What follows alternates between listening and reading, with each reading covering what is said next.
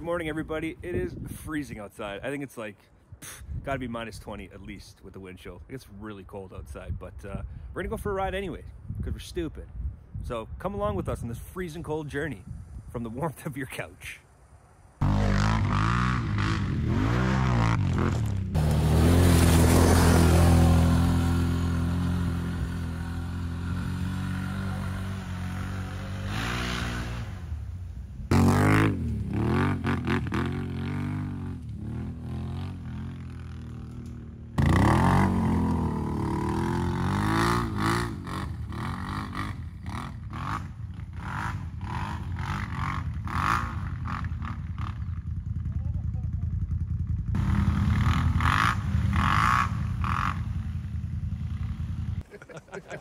Dan's just here breaking Brian's balls. Yeah.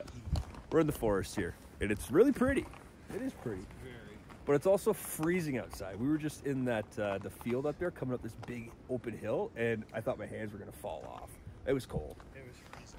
Yeah. That's not enjoyable. No, that's not enjoyable at all. Not at all. It's not. Dan wasn't complaining though. Arctic tundra. Yeah. The Arctic tundra cowboy right here. Look at that get up. Yeah, 6 inches of clothes, 2 inches of you know what.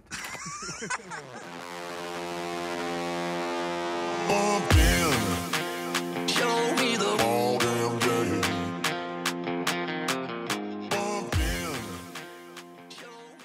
There we go. We're not surviving in the wilderness, boys. Yeah, we are. Yeah? You look funny right now, dude. Move your fucking... Don't touch it. This is not good. This is what happens with Tilley. We left him alone for 2 minutes and he went full This.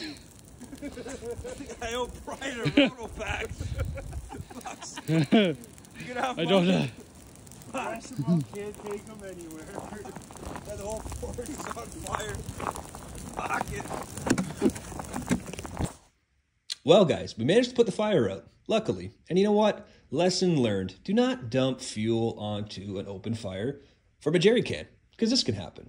And you know what? Just when we thought this day couldn't get any worse, Brian had set up at the top of this hill to film Dan and I climbing it.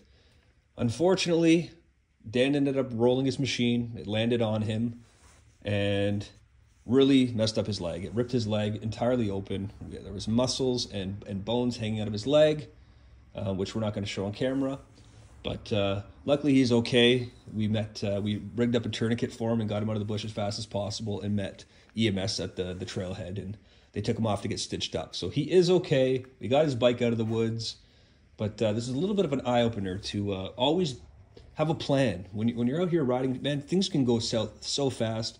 And luckily we were not in the middle of nowhere, and we both have some medical training, and we're able to rig up a tourniquet for him. But let this be a lesson to everybody. You know, when you're out on the trail, make sure you have a first aid kit and make sure you know how to use it.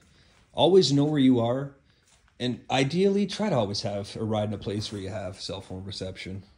Because you know what, guys? This could have gone so much worse, and we're so thankful it didn't. Dan, I gotta say, I've seen you look better. There should be a yellow blanket somewhere. Yeah. Well, guys, this is all the importance of how things can go wrong, man, on the trail. It doesn't matter how careful you are.